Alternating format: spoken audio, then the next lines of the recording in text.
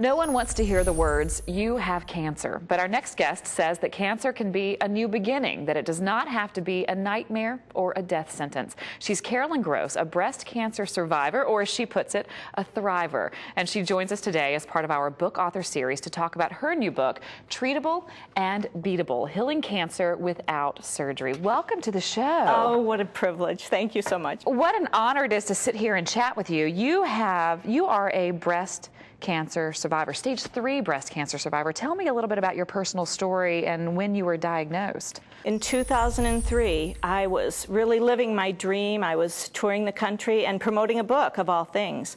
And it was at that time I found a tumor in my breast. And when I found out that I had stage 3 breast cancer and went through the traditional process of being diagnosed, they said, well, you know, you have no option but a complete mastectomy. And I went, wow, first of all, the idea that I had no option but a complete mastectomy, and also that I was at stage 3, because I've kind of a healthy camper. Yeah. Exercise, eat right, you know, think happy thoughts, you know, and all that. How did that happen to me?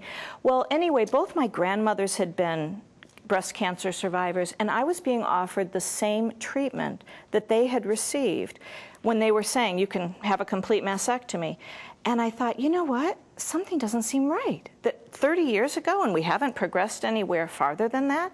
So I got busy and found a way out of my predicament, if you will, without losing my breast. Well, that leads me to my next question. You healed yourself without the invasive treatments, without surgery. How?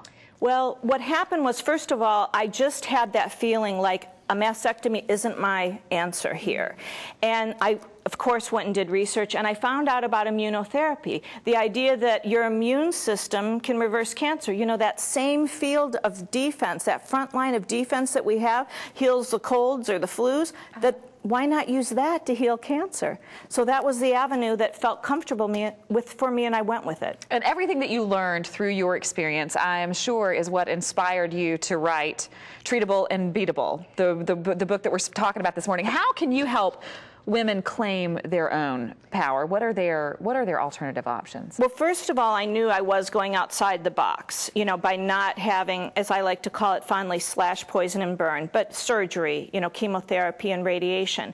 And the thing that I realized is if people and if patients believe in their treatment, they heal. But if they feel like, oh, no, not that, then, of course, they don't, because they're almost battling the treatment. Meanwhile, they've got cancer in their body, and that's the thing that needs to be focused on. Is that part of what immunotherapy is? Is there part of it that has to do with your belief in how something is going to work? Does that help you? No, that's actually psychoneuroimmunology. That's using the mind to impart to the immune system. We have a job to do here, and it boosts the immune system. So positive thought literally helps your immune system kick into high gear. Fear and cancer don't go together. And so one of the problems I had with that original diagnosis of you only have one choice but a complete mastectomy was, you know, you're trying to scare me. Yeah. It sounds scary to me, right. you know? Right. I want to go with, you know, the least invasive treatment because I'm a young woman and I want to have a healthy, rockin' life after this thing's over. What are the options that women can consider, that women can think of when they feel that first moment of fear, when they think, okay, I've got to get the right attitude, what's next? The internet is our friend in this way, but you also have to be very careful. But you can research any diagnosis. You can research any treatment protocol. And I think patients and women, especially, you know, women are the health keepers of the nation, which is why I was so excited to be on your show, because the more we can educate women about their bodies and impart that to their families, very important. First, you have to research. Second, you have to realize this is what I think is going to work for me. And then third, be part of the team.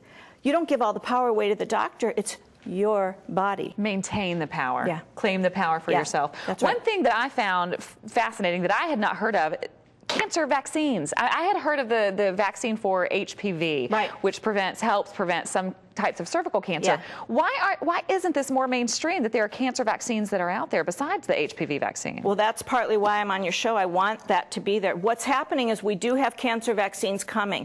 As a matter of fact, Time magazine last year showed how we were in the war on cancer, and immunotherapy was on the scoreboard. And there are such better chemotherapies as well, and targeted radiation. So it isn't really slash, poison, and burn anymore. It's gotten much better and less less invasive. However, educating the immune system, you want that patient to have a strong immune system when the battle's over. And you remember in the old treatment days, it wasn't that way. So right now, patients can get the cancer vaccine generally after they've had some of those other treatment protocols. After the options. And my story is you can have it as a front line of defense right at the beginning. What do you think, real quick before we're out of time, what do you think the most important tool is to successful healing? Self-care equation. Patients have to detoxify their body. They have to really regulate what they're eating. They have to have supplementation because the immune system really responds to that. Keeping track, having a journal of what you're doing and how you're doing it is important too, because really you're in charge. In terms of people who believe in their healing continue to stay healthy. People who keep looking for cancer find a recurrence. I don't believe in that. I believe cancer is treatable and beatable. It has been so great to have you here this morning. Thank you so much for joining us, and thank you for the book. Yes, you're welcome. You are an inspiration to a lot of women who are watching. Thank you. We appreciate it. Now, if you would like more information about Carolyn, or if you would like a copy of Treatable and Beatable, just check out the website treatableandbeatable.com.